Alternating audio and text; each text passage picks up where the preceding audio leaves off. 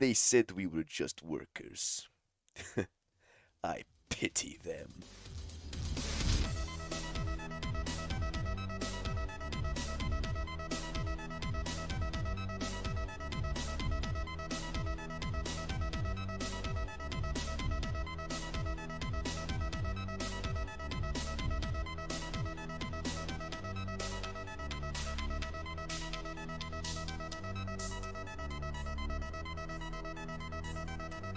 Hello ladies and gentlemen, and welcome back to the Workers Only Challenge.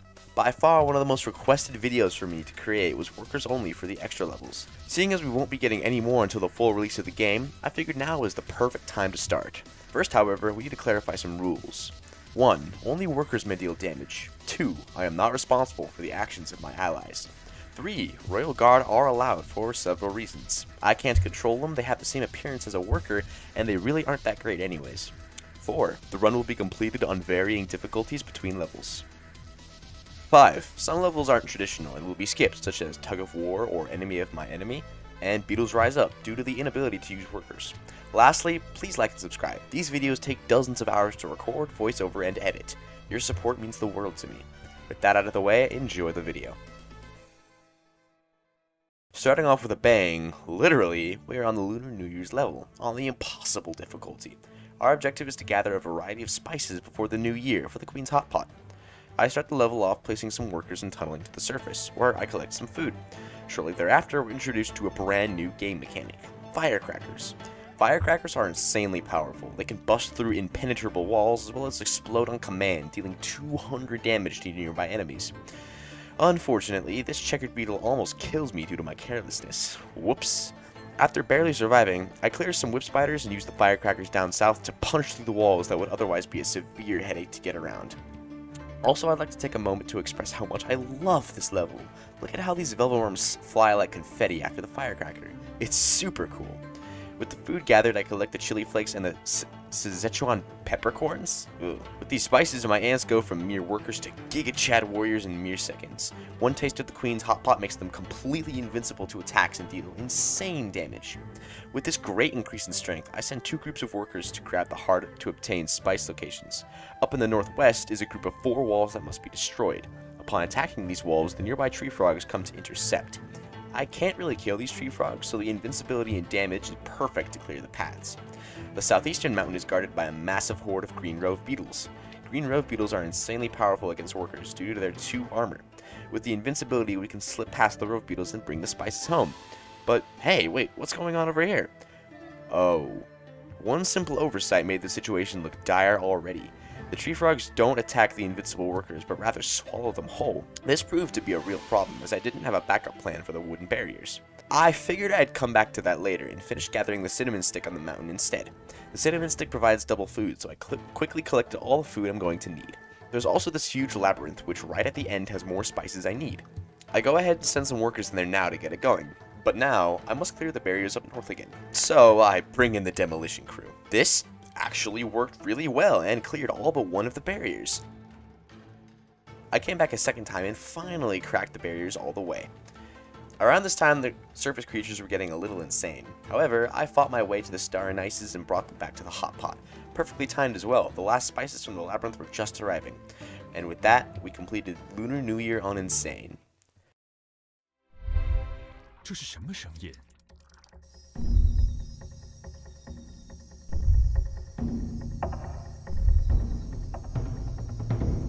该不会是他已经有上千年没有出现过了？是他，真的是他，真的是年怪！大事不好了，年怪来吃蚂蚁了！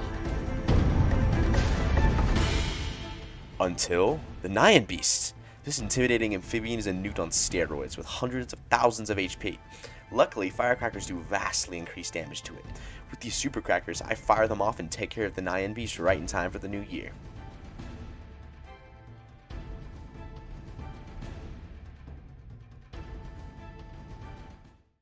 Next, we have Aggrandize, the first official extra level. Our objective is to eliminate the huge whip spider through carefully clearing threats on the map. we will be playing on the medium difficulty. First, I spent a suspiciously long time clearing the food I'm given at the start, before making my workers.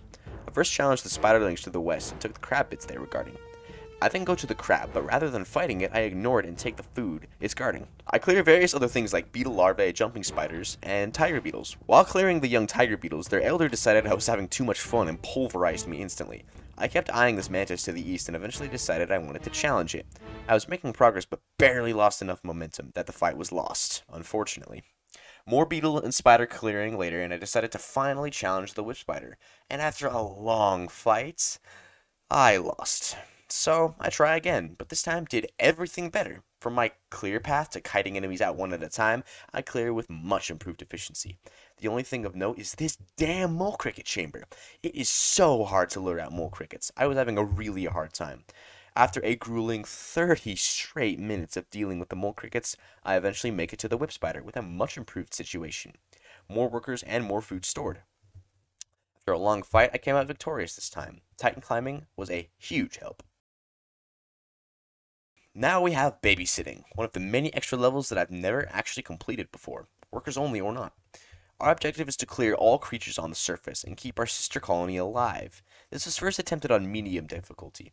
The sister colony is, well, very stupid to be blunt. They will often build too many food stores, sit idle with workers when there are jobs that need to be done, and they will anger surface creatures when we aren't prepared. I see a lot of free food to the west, so I go there first, only to discover a crab right under the log. Nope. Instead, I go to help my sister colony being bullied by a spider. After freeing them from the measly threat, a trio of tiger beetles invade my nest. Miraculously, the sister colony is very helpful in defending these. I'm then stuck in a game of whack-a-mole while my sister colony constantly gets into trouble. Crabs here, beetles there, but the rapid-fire support is invaluable, and I appreciate it. Then my sister goes and plays literal whack-a-mole with the tiger beetle larvae. After they waste tons of time, disaster strikes when these two mother wolf spiders invade the sister colony. We barely lack the damage to kill them, and before long, the large group of tiger beetle from the north are angered and quickly end my run. So, what's the first thing you do when losing a level? Increase the difficulty to hard and restart. So, that's exactly what I did. Why? I have no idea, but now we're on hard difficulty.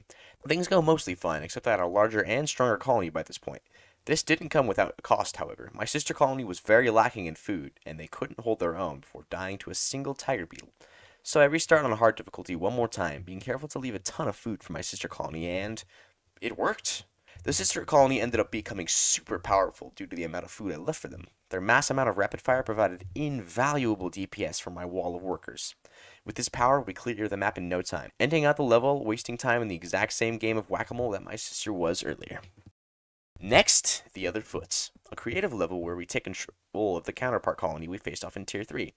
I choose the whopping extreme difficulty, despite what I've heard about its incredible challenge.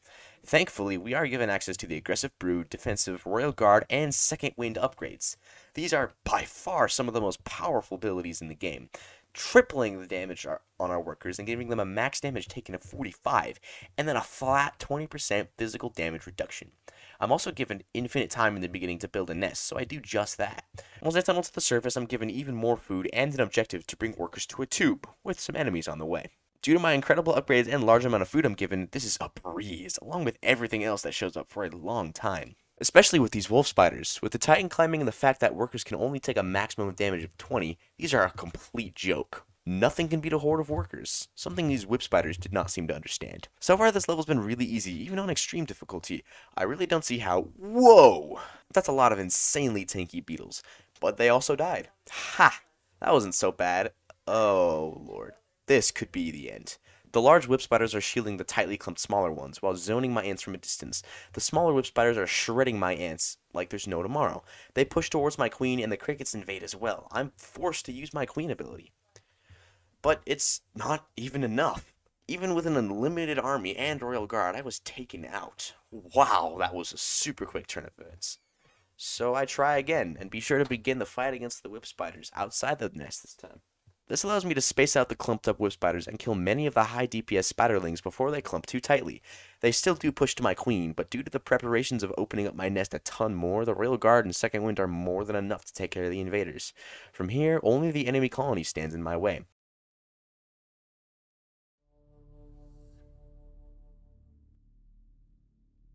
At first, I was having a really easy time. Although they are powerful, they have mortar instead of rapid fire, which is by far the inferior choice.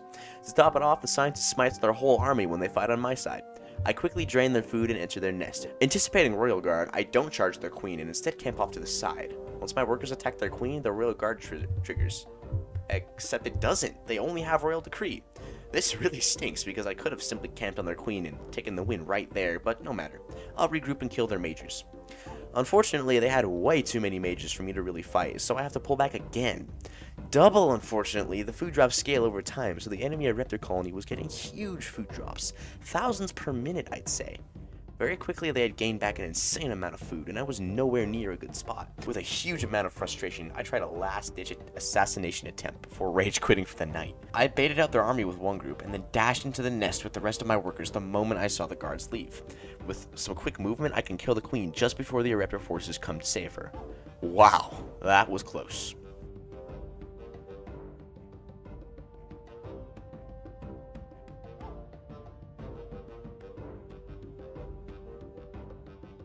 Next is excavators, one of the levels I had not only not beaten, but never even opened. This level was so foreign to me, I didn't even know how it worked. After losing to some whip spiderlings, I recall a deep memory from inside of my mind. Due to this, I turned the difficulty down to easy and try again. More on that later. This difficulty being set to easy allows me to bulldoze the entire map. It's through this that I learned that Excavators has more food available than just about any other level in the entire game. I end up with an astonishingly huge force of 500 workers, almost all of which were level 3. 300 of them were for combat and 200 were for replacing eggs. My army was so large that I could click on one branch of the map, dig out the entire thing, and then go to the bathroom. By the time I came back, everything was dead. Now, why exactly did I have to turn the difficulty to easy? I'll tell you after these damn crickets finally spawn. Anyways, the final cricket is unlike any creature I've seen before. In all my videos, the Hand of God, the Bullfrog, the Whip Spider. This cricket is an uber. Sporting 15,000 health, increased size, movement speed, area attack, much faster attacks, a slam, a 50% reduction of physical damage, and a heal over time, this cricket is a menace. Excavators was previously impossible even on the easy difficulty due to this heal over time, but now we have access to Titan Climbing. Titan Climbing allows slightly more damage as well as a stacking buff to all of my ants attacking it, while it has ants on its hide. Easy difficulty was necessary to half its health to 7,500, otherwise this would have been strictly impossible with the food I have available. With easy difficulty, a massive army of level 3 workers and Titan Climbing, I am able to barely outdamage its heal while it shreds my flimsy workers. It tears through thousands of food before getting to low health.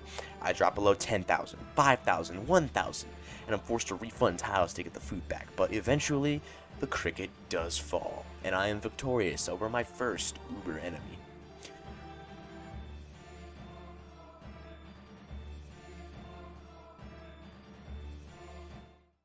Next is Tug of War, and I'm skipping this level due to the inability to create workers and the overall weird playstyle.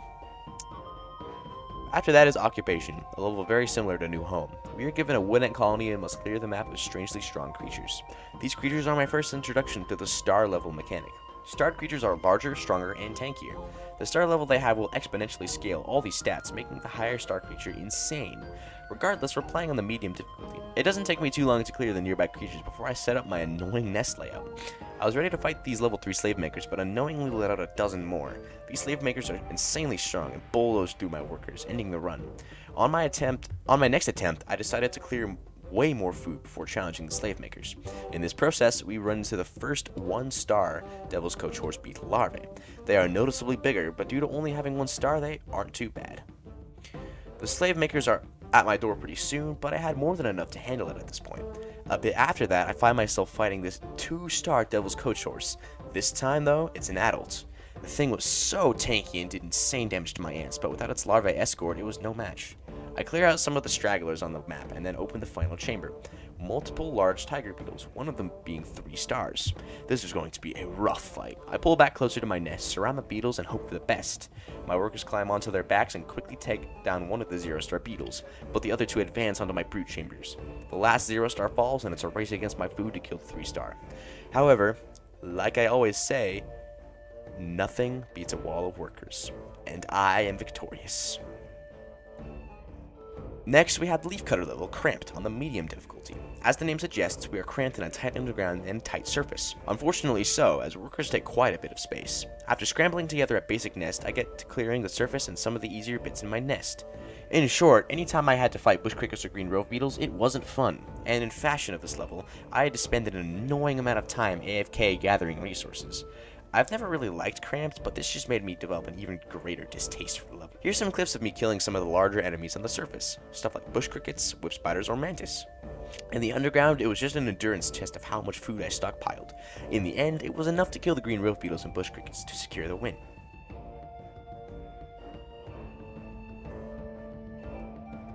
Like Tug of War, I'll be skipping enemy of my enemy. We don't control anything here except how enemies are dug out. There's no building or nest system at all. After that skip, however, is the level infamous for its difficulty, the culling. Years ago, before I changed how difficulty was looked at in Empires of the Undergrowth, the culling on Insane was considered the most difficult achievement you could strive for. Only a handful of legends had ever completed it. Now, I'm not so sure how that would hold up, but I'm only trying this level on medium anyways. Our objective is to survive 6 nights. Enemies will slowly spawn as the day progresses and then invade my nest all at once when the sun sets. There are also 2 aphid farms that provide large amount of food if protected. There's some woodlice nearby that take quite some time to clear. The very first thing I notice is the burrowed tiger beetle larvae on the eastern aphid plant. Due to this, I can't really contest the ladybirds there yet. Luckily for me, the ladybirds come in very small numbers in these early days. Before long, I have to defend the first attack already. The second day is more laid back though. I already feel comfortable enough defending both aphid plants, as I nearly have 100 workers already. The enemy simply consists of spiderlings and devil's coatress larvae, easily taken apart by the massive workers. Day 3 and I felt confident enough to full-time defend both aphid plants. Around this time, however, I was struggling to clear out the gathering creatures. Not like it would have mattered, I was already stomping anything that came into my path. However, I worked on the construction of a separate worker group that could go about clearing the map, while multiple groups were stationed on each aphid farm for constant food income.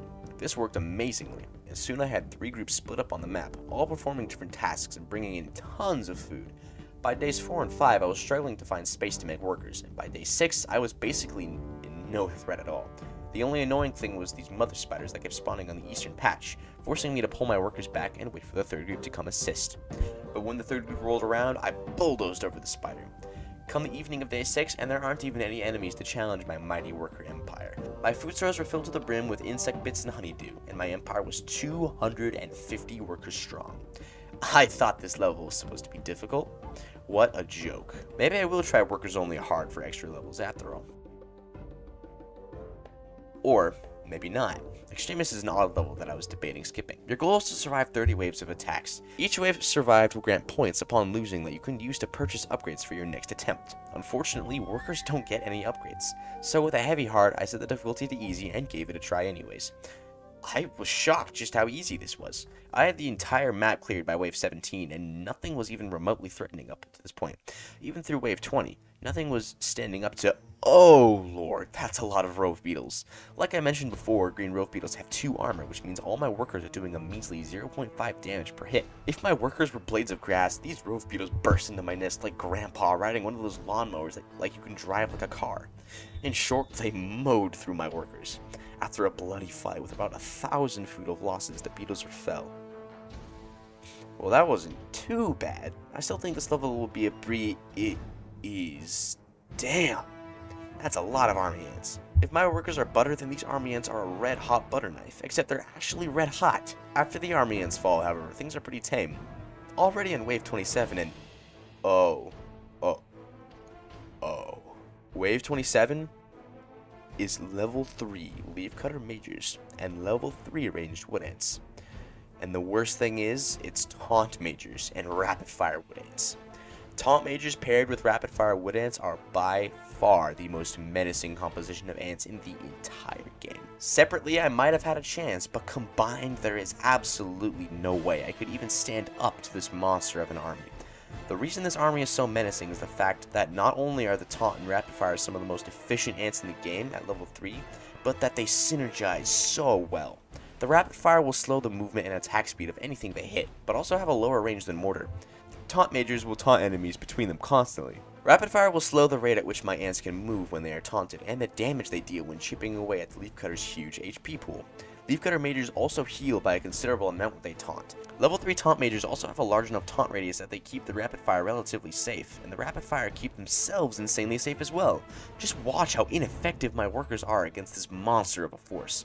I don't even kill a single major, and I can't kill all the rapid fire even with multiple surrounds. The next monster wave of Mantis arrives early and swiftly executes my run. Remember when I said nothing beats a wall of workers? Well, I think we found what beats a wall of workers. And yeah, there's no way this is possible. As a test, I sent the same 20 majors and 20 rapid fire into battle arena against 600 workers all at once. And can you guess what happened? The workers lost! It wasn't even close! There were 26 survivors out of the 40! I think I learned a very important lesson today, that being the godlike power of level 3 taunt rapid fire. Oh, after that clown fest, we have hibernation. Now, this level isn't any extra challenge with workers only, but it's a challenge in itself, just with its pure difficulty. I think this is one of the hardest levels, period. On Impossible, you need a whopping 1600 vegetation by the end of the level to win. And yeah, we're playing on Impossible. The standard strategy for this level is to ignore enemies and just mass workers anyways. So that's what I did. My vegetation collection was fairly good, and I thought I would win by a large margin by the end. Until I remembered this is hibernation, and even with my good start, it was down to the wire at the end. But I did come out victorious. Next in the list is Adventure, a fairly new Leafcutter level where my colony gains various buffs as I gain experience. I'll be playing on medium difficulty again. This is sort of the ultimate level. All the new features I've been discovering in extra levels have caught up to me and culminated in Adventure. I clear out some space in my nest and kill the rove beetles right on the surface for my first worker upgrade. Plus 50 speed, which is really good actually. Then after that I get increased harvesting rate and 20 more health. After that I get plus 1 base damage, which is insane. My workers are about twice as strong now, improvements that would be key to completing this level. From here on out, all the upgrades are either for units I can't use, queen upgrades, or pointless upgrades to the workers like Efficient Brood. I finish getting food near my nest, and then I launch an assault on the eastern leafcutter colony. They are invading my space already, and the sooner I eliminate them the better. But, like I always say, almost nothing beats a wall of workers. I gut the leafcutter colony and take all their spoils for myself. Then another colony makes itself known to me, the Trapjaw colony. Just like the leafcutters, I show them the might of the swarm. I then take the time to collect all the available food to me, and with it, a huge spike in army power. I also take some cinematic shots and clear my underground. Next, I fight these star enemies, including a cricket. Some rove beetles and velvet worms reside in the west. I also make quick work of them. Something I should note, these damn rove beetles are still taking minimum damage, despite my increase in damage in workers. Insane! I thought the army ants would be an issue, but they fell rather easily, as does everything else. The uber jumping spider and its goons are a little bit to the south. Unlike the uber mole cricket, this thing does not do a lot of damage, but it does have a lot of health, so I click on it and go AFK for a while. I come back to find it almost dead, but it had made its way almost halfway up my trail, with most of my ants lost at the end. I swiftly kill it, and then I get another choice that doesn't affect me at level 25. I don't bother to read it, and it was a queen ability! Oh, yeah, I should have read that. Now I don't know if I have Royal Guard or Royal Decree. Great. Despite that blunder, I was almost finished. A 5-star Whip Spider and a 6-star Velvet Worm reside to the north. I clear them and take all the food. A 2-star Titan Whip Spider resides to the east. I devour it with ease. I would take the food, but I'm actually completely full. Now I have to clear the southern rise, by far the most difficult segment of this level before the final object plane has large groups of high-star rove beetles, crickets, and praying mantis. I optibate these groups down one at a time and fight them separately. Although I take significant losses in fighting them, things go alright until the praying mantis. Is that a 6-star mantis? Oh boy. I invade the top of the mound and get torn apart, so I wait inside my nest for the mantis to come to me. With their rapid heal, it's a struggle to kill them, but surely they fall one by one until only the 6-star remains. I have to constantly attack switch and surround it to damage its heal. In the end, however, it could not withstand my assaults. With this, the infested nest has opened. Within this cursed place lie many enemies of very high star magnitude. Even right at the entrance is a 9-star jumping spider. Right above it are these 5-star crickets, some whip spiders, velvet worms, rove beetles, and young mantis. But by far the star of the show is the ubers. 4 of them. A 2-star Uber Cricket is my first opponent. This cricket does a number on my forces, but due to my AoE resistance from level 26, my ants take surprisingly little damage from its bleed, and I'm able to click on the cricket and then go AFK while my ants tear it apart. 1 down. Next is these whip spiders. I can kill these massive spiderlings just fine, and then I opt to lure this massive harvest man outside. Its large AoE stun attack that normally does 1 damage does about 20, so it can actually really interfere with it and kill my ants. After taking care of it, I give the rope beetles the same treatment, and shortly after the velvet worms. Then I go ahead and fight the uber mantis, something I wasn't sure if I could defeat. Luckily, we outdamaged its heel, and it only did single target attacks, so it didn't stand a chance. 2 down. Next was the 3-star Uber Whip Spider. Unlike the Mantis, it does have AoE, but weirdly enough, most of my ants seemed immune to the bleed and the Whip Spider attacks. This was odd, but I should expect nothing less from my mighty workers. 3 down, and now I just had the Uber Velvet Worm. This was a menacing beast. Its goo cannons dealing insane damage and its slithery tentacles providing insane protection. However, due to the same oversight that caused my workers to be immune against the Whip Spider, the goo often did no damage to my workers. To top it off, my workers were unaffected by the Velvet Worm's splash damage. Slowly, however, the Velvet Worm would kill off the workers one by one. The new workers that take their place did seem vulnerable to these attacks, but by now it was too late. I had conquered some of the most powerful critters the game could possibly throw at me, and I did it with workers only. Next up is Occupation 2, a very similar level to Occupation 1. Unfortunately, I have to play this level in easy. Just like Occupation, there are many starred enemies. This time, however, they will dig their way out to me. I slowly clear the map and be careful not to challenge anything that might be too menacing. Eventually, I was able to clear these checkered beetle larvae, and I didn't really fight anything even close to menacing, until the very reason I set this difficulty to easy, the 5-star Toad. Toads have a constant heal, and without the 2 times damage on easy, I would not have been able to kill this behemoth of a toad. I'm barely able to outdamage it before its buddies dig in.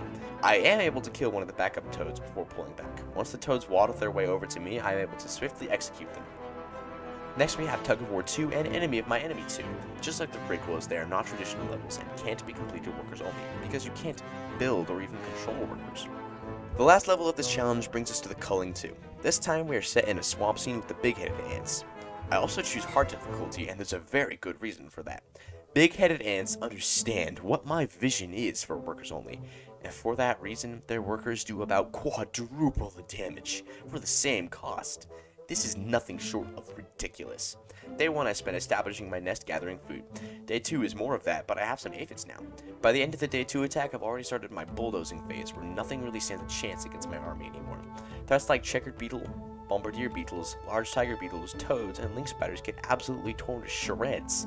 Meanwhile, I keep collecting aphids and massing army size. This immense power with big-headed ant workers brings me to the final day without any sort of problem.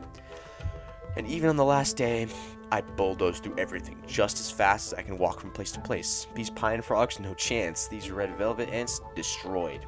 These newts, devoured. Big-headed ants are the culmination of everything I've ever wanted in a workers-only run. And it is pure bliss. With the end of Night 6, I proved that it is possible to complete all traditional extra levels using nothing but the might of workers. I'm gonna go ahead and ignore extremis due to its weird nature. Hey, thanks for sticking to the end. If you think this is the end of the Workers Only series, don't worry, there's much more to come. If you're following the Slug Disco community, you might know that Tier 5 and the full release of the game are on the horizon. With that will come a brand new tier of Workers Only, Deathless and No Task Connected. Oh, and speedruns. I'm ecstatic about where that will bring us, but that content will take me a tremendous amount of time to push out. For that reason, there won't be much EOTU content from now until then, if any. The only video I can see coming out is Workers Only extra levels on increased difficulty. Until then, however, thanks for joining me on this journey. Please be sure to like and subscribe. These videos take me hours upon hours to record and edit. I'll see you later.